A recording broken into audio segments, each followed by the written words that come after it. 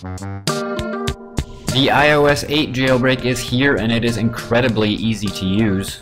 First things first though, you're going to need to get your phone set up. Pop into your settings, hop into the iCloud account, and make sure that you are all backed up just in case anything goes wrong. We didn't have any trouble in our tests, but you never know with these jailbreak tools.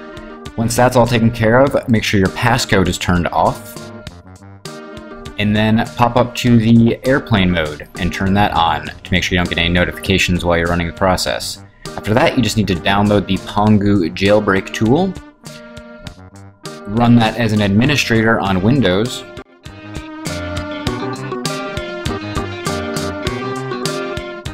Once that's opened up, go ahead and connect your iOS device to your computer and wait for Pongu to recognize it. Once it does, click the Start Jailbreak button.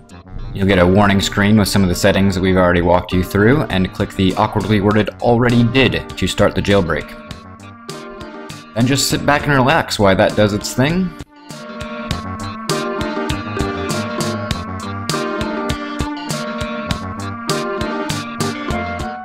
Once it's complete, your phone will reboot, and you will find Cydia right there. Go ahead and tap the Cydia button. Let it rebuild its file system, and you're all done. Your phone is jailbroken.